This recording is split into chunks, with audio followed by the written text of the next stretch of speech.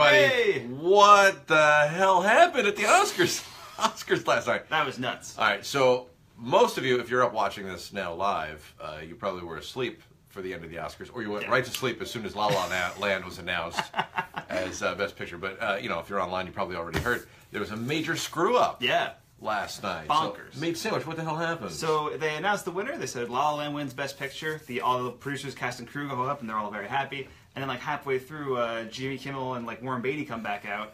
And you can see them, like... Oops! You can see them, like, milling about in the background, like, trying to explain to the guys while the guy's, like, still mid-speech. And then one of the guys, like, the last guy's giving a speech, like, oh, by the way, we lost. Yeah. Yeah. So I guess what happened is Price Waterhouse screwed up. And, you know, this is, like, all they do, right? This is their one job. All they have to do is just write the names of the winners on the cards, hand them to the people as they go out. They make a big deal every year. They come out with the briefcase. They didn't do that this year, so maybe there was a lot of security going around.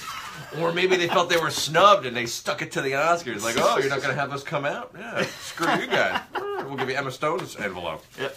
Yeah, so a lot of people are reeling from that. But, you know, Crazy. The good part about the whole thing is you wound up being right with all of your Oscar predictions. Yeah, I did. I said there would be a split. I did say that I thought La La Land would win picture and Moonlight would win director, but I said it could go the other way around. You said either way it was going to split regardless. Yeah. And, you know, you got Casey Affleck, right? Yep. And you got Emma Stone, right? And Emma Stone, Mahershala Ali, Viola Davis. Yeah, so, man, you're right on there. Screw Price Waterhouse. They should have Meat Sandwich just up there saying, there's all the people that won. You don't even need the envelopes. Yeah, but so it was a fun Oscars. I thought Jimmy Kimmel did a great job last night. I enjoyed it. I thought he was solid. Yeah. I'm not a big Jimmy Kimmel fan, but I thought he was pretty good. I like him because he doesn't make me nervous when I watch him. Like, he seems like, you know, he's just like, I don't know if he's really stoned or what the deal is, but he's just like, he's up there and, you know, a joke doesn't land. He's not rattled. He still makes it work. Yeah, so. during the end thing last night, like during all the chaos, he was like, you know, he was still making jokes. And, like, what are you gonna do? Yelling at Warren Beatty, like, what did you do? It's like I blame Steve Harvey. Yeah. For all this, but anyway, so it was pretty cool last night. We're gonna do a full recap on the air with Meat Sandwich today, so so tune in for that. Also this morning we gotta see how Bobby Welber is feeling, see if he's warmed up yet. He did the big polar plunge on Saturday. I did see some video. We got some video of him and his friends jumping in the cold, freezing water. Yeah. It looks actually not that bad because there's no ice on the water. It was like 70 degrees out. Yeah, it's a pretty warm day. But I think the water temperature was in the 40s, so that's not nice. It's not. I mean, it's not like as cold as it could be, though. I feel like that's like, yeah. I still wouldn't do it. But anyway, so we'll talk to Bobby about that as well. We got some Hudson Valley Missed Connections we're going to share with you this morning. We got some very interesting ones today that we have been combing through the personal ads trying to find. Let's see. Lois says, Looney Tunes. Yeah, it was Looney Tunes last night. June says the Russians did it. Yeah, they hacked it to the Oscars. That's what it was. Rich says Steve Harvey's fault. Charlie says blame it on the Russians. Yeah.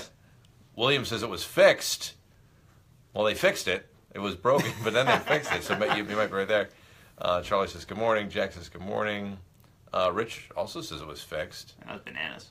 Mike says good morning. Helen, a lot of people checking this morning. All right, so good morning to everybody. Thanks for watching. All right, so what else we got going on today? We got a big week here on the Boris and Robyn Show. Oh yeah, as always. Yeah, tomorrow is Fat Tuesday. Oh yeah, it's big Mardi Gras. So we got that going on. Yeah, are we having the CIA come in? Is that the plan? Culinary Institute, I think, is coming in next week. Okay. I think they're scheduled to work it out, so we got something very cool planned for tomorrow. We're not going to reveal that yet, but we got something cool for Fat Tuesday. Cool. And then we've got our friends from the Comic-Con, Hudson Valley Comic-Con coming in this week. Oh, yeah. They're going to have some special guests, right? They got a big announcement. There's going to be some special guests, so if you're nerds like us, you might want to tune in for that on Wednesday. But also today, Robyn's going to do her Stoner Report.